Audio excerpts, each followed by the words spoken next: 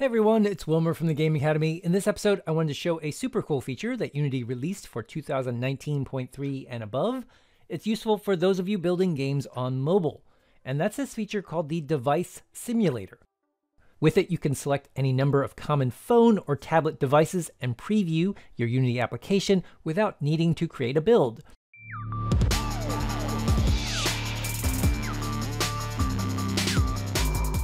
To get it, you must be in Unity 2019.3 or above. It does not work in earlier versions because this feature required substantial changes to the editor. But if you can use 2019.3 or later, go to the Package Manager. As of this recording, the Device Simulator is still in preview. You'll need to make sure that we turn on the Advanced filter for Show Preview Packages. Browse all the packages for the Device Simulator. It's a fast install. After that imports, we should get a new menu item, Window General, Device Simulator. That opens up a new window. Go ahead and dock that in the layout or keep it floating if you prefer. That opens up some settings for the most common mobile devices as well as a preview window. You can swap between this traditional game view and the Device Simulator using the drop-down at the top left, and try out different screen sizes that are available in the drop-down next to it. Those screen settings will give you access to certain properties from the screen class. Basically, a lot of information that you would grab out of the Unity Engine screen are now shown here in the UI. We have fields for screen resolution, some options for orientation, portrait or landscape, or auto rotation between the two, and there's a small set of player settings that can override what we might normally have in the project settings player window. If you switch this to Game View instead of Simulator, it should behave exactly as you would normally expect the editor to display when you click play.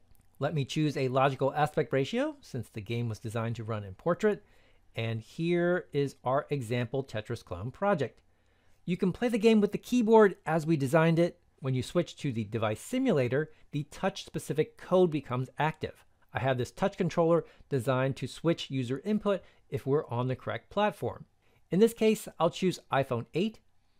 And now when I play the game, my mouse cursor essentially acts like a finger on the simulated screen. I can swipe or tap my mouse finger, and I'm playing the game on a simulated device. This saves me the trouble of building an Xcode project or an Android APK and having to connect the physical device and transfer the binary. In this way, you can iterate much more quickly rather than having to go through the actual build each time. Eventually, of course, nothing is better than really testing on the device, but it's just to get a sense on how the application responds to real user input before that. You can run the Device Simulator much faster than creating a real build. In my case, now it looks fine on a Pixel 2 or an iPhone 7 even, but not so much on a new device like an iPhone XS or Pixel XL. A lot of my UI elements don't look good anymore.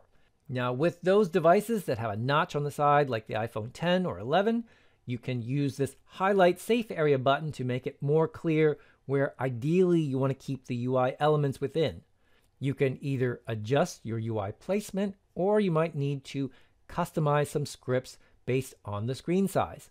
But the Device Simulator will save you that trouble of discovering those errors before you get to the point of building your iOS or Android binary.